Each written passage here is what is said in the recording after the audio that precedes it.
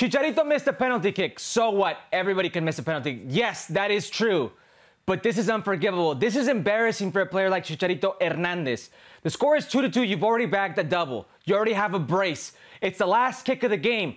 And Alo Panenka, that's how you're going to miss this? Alo Panenka for a team that's been to one playoff appearance in the last 6 years. A team that's paying you $6-point-something million a year.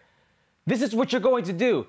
This is the face of the franchise, the most important player for the LA Galaxy. And he does this. It was irresponsible. You miss it any other way. Nobody says a damn thing to you. Nobody says a word to you because you're Chicharito Hernandez and you scored a double. Unreal season with what you have going on there, but you can't miss this way. It's embarrassing, it's irresponsible, and it could cost the LA Galaxy a postseason.